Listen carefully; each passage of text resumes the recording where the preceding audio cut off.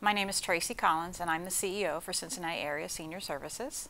So the services that Cincinnati Area Senior Services offers are, we have a financial management services, which we call representative payee. So we can work with those who have difficulty managing their money, or those who have difficulty and may have been exploited with their money, or even a caregiver who may be aging and who is taking care of someone who has a developmental disability and they're not quite sure what to do as they begin to age. And so our agency can fill that void or fill that gap as they're beginning to plan. So we try to describe it as putting everything that you manage in your life financially and putting it into a bag and handing that over to us. And so we can either do a little bit or do all of that. We become the financial power of attorney for that individual, and we become the payee, and we manage all of their benefits. We develop a budget with them.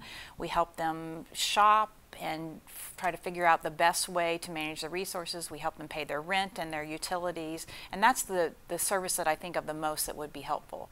We also coordinate transportation services and can coordinate any in-home care services. We don't provide health care services, but we can be that broker for those in-home services like home health aides, homemaking, personal care services. We do provide transportation services, and we can coordinate those transportation services and try to align what are the best benefits for those services. So what benefits can we tap in to get those services paid for, because private transportation can be very expensive.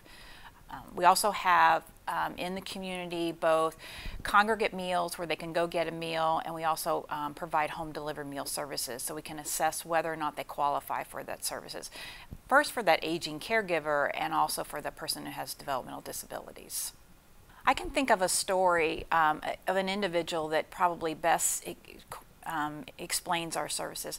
We had a gentleman that came to us. He was a gentleman who was probably, I don't know his exact age, but he probably was in his 80s.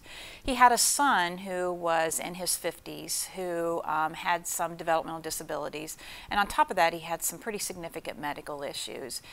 And probably he had some substance abuse issues, not diagnosed, but he suspected he had some substance abuse issues. They had a really hostile relationship because all of their relationship was around the father managing the son's money. And the son really felt like the father was controlling his money, and the father was exhausted, just absolutely exhausted, and really didn't know what to do. So the father came to us along with his wife, who was not the son's mother, and said, I don't really know what to do anymore. You know, what can you offer? So we talked about our financial case management program. We talked about what we could do and how we could help. And he wasn't sure that we could even engage the son to work with us.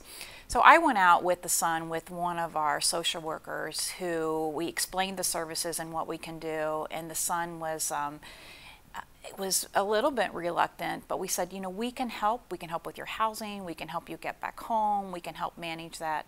And one of the neat things about this was we took that battle away from the son and the father, and they were able to be father and son again. They didn't have to be financial, and we didn't have to have that battle. And the son ended up having multiple strokes and some disability issues, and the father said to us, we restored that relationship. We managed all of the financial situation. And yes, the son had multiple issues, and the son ended up having to go into a nursing home placement because of the strokes and his developmental disabilities. But for the last year of his life, that father and son were able to be father and son. They weren't financial, you know, I'm holding this $5 or $500 over you. They were able to reestablish that relationship. The father was very, very grateful to us for that. The son eventually passed away, but as he passed away, the father and the stepmother had a father-son, stepmother relationship, not the control that they had before. And so the father was very, very grateful for us for that relationship. And that's a hard thing to be when you're an elderly person trying to manage money over an adult child, because that adult child wants that control. They want to manage their own money, and for their own reasons of their disability or their medical disability, they're not able to do so. And it's difficult to have a parent still say, hey, you know, you have to do this. And we restored that relationship, and we were able to let them be father and son again. So that was a really neat thing to watch happen. And it was interesting because when the case came in, this father was like, you're not going to be able to engage, you're not going to be able to get my son to agree to this. And the social worker had no issue with engaging the son because we weren't a threat at all to the son. When you're dealing with money, there's a lot of emotion there when you deal with money. And we all get emotional about our money, and we all want to be able to have that dignity of making those own choices. And that's what we want the individual. Whether you're a senior, whether you're an adult that has a disability, we want you to have choice, but we also have to respect that you could be exploited, you could also not be making good choices. So to have that neutral party like us do that, it really helps the situation. The best way to get in contact with us at CAS, we have a website, which is one way, which is www.casdelivers.org. That's one way. If you're not used to using a computer, you can also just directly call our offices, which is the easiest way to do. It's 513-721-4330.